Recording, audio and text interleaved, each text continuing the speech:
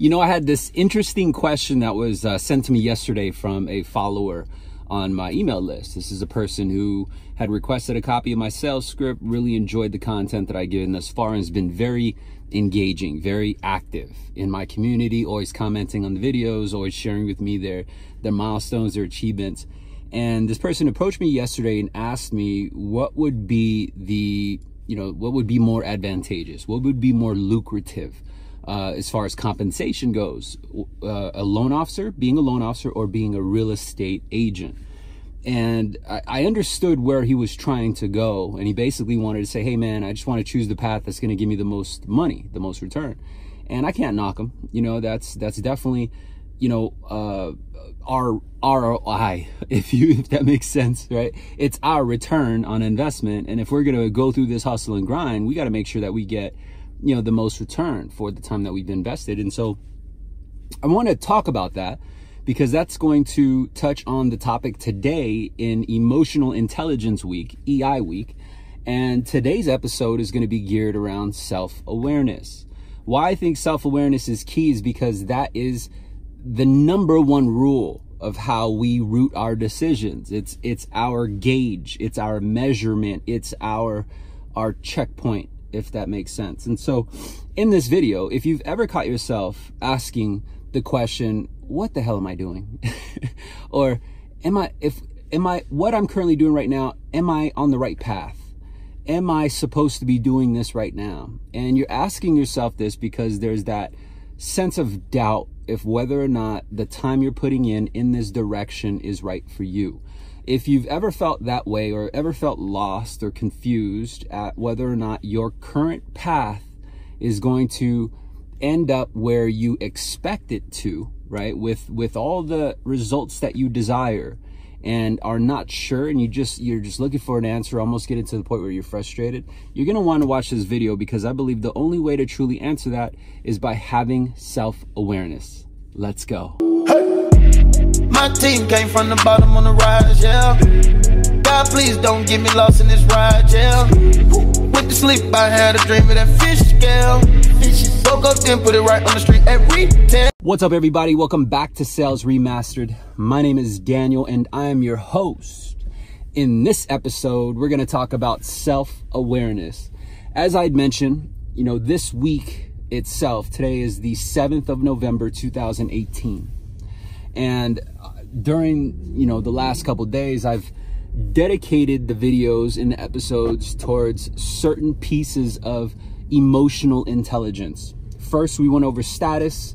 Then we went over what I call mirroring, understanding basically how to read emotions, selling with emotions. And today we're going to talk about self-awareness, and we're going to actually look inward, right? Because I believe that self-awareness is something that we all should really practice, and at some point really need to admit to ourselves. And self-awareness is something that, you don't necessarily go into a meeting group and talk about. This is not definitely something that starts off as a social topic. And so I hope that this video shares with you how to find a way to discover yourself. And when I say discover yourself, I'm not talking about your sex, boo-boo. Whatever direction you swing, more power to you. But what I'm talking about self-awareness is you need to understand and truly own your weaknesses. And then you also need to identify what your real strengths are.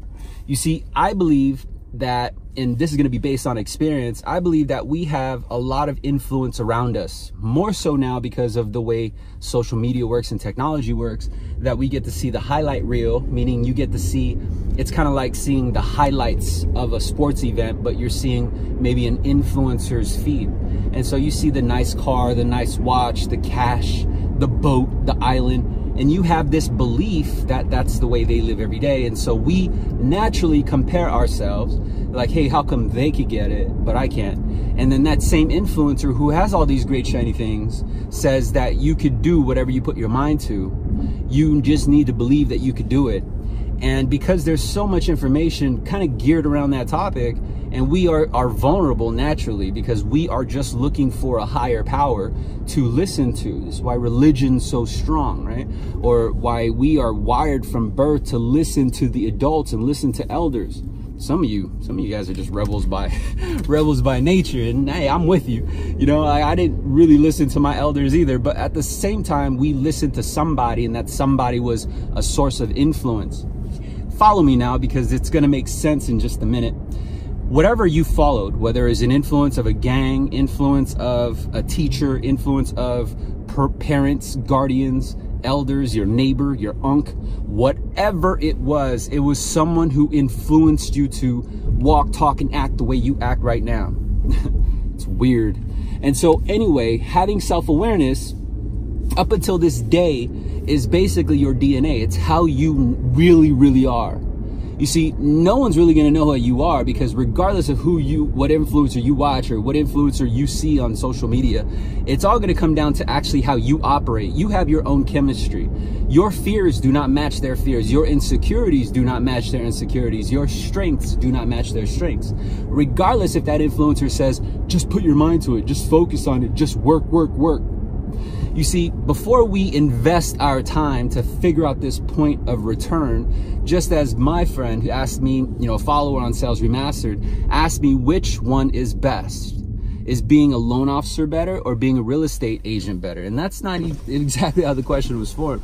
The question came out, hey, who makes more money, loan officers or real estate agents? And, so I answered him. I said, well, there's just, there's so many variables, bro. Like, a loan officer can do more transactions. They can have repeat business more often than a realtor, because how many times can you sell the same person a house, right? Whereas in refinance or real estate financing, you could do multiple transactions for a person within that year, especially if they own investment properties or second homes. I got clients where I worked with twice in the same year. I have repeat clients, customers all the time. And this is just the way life is. And so technically, I can do more business than a real estate agent. However, a real estate agent, depending on their market, depending on their brokers, depending on their area, are they selling in Podunk, Idaho with like a $60,000 average loan amount? Or are they in Newport Beach with an average loan amount of 2.5? Does that make sense? So it just depends. There's so many different variables. And so the best way that I can answer it was, hey, okay, so a loan officer can do more transactions. And this is the best way that I can answer it. I said, hey, you have to look inward. You have to really understand what your true passion is, what your true strengths are. And if you find yourself ever saying, man, I really like doing numbers, I like figuring out formulas, I like to create a financial plan that is basically a solution, I really like to help impact people's everyday life by showing them a source of income, or maybe an additional surge of income through an idea, create this breathing room. I like providing solutions. Then you're going to want to be a loan officer, right? Because that's just something that's part of your everyday life, is we sell solutions. Whereas if you like helping people find their new home and that's your thing, like, oh man, this is going to be where your kids grow up. Oh man, I really like to learn about the history of this neighborhood. Oh man, I really dig this style of house and I want to show everybody about this house. Well, then guess what? Real estate agent is going to be your thing.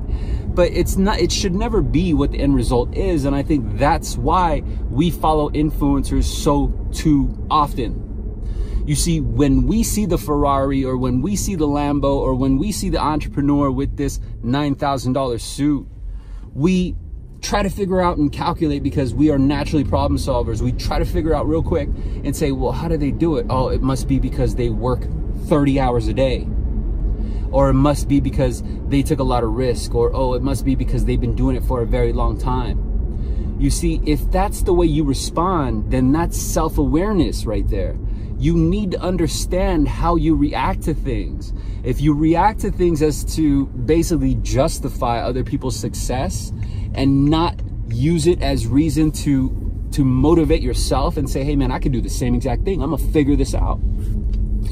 Right? Then that's self-awareness. How do you really react? Let me show you everything I know. Jungle slave.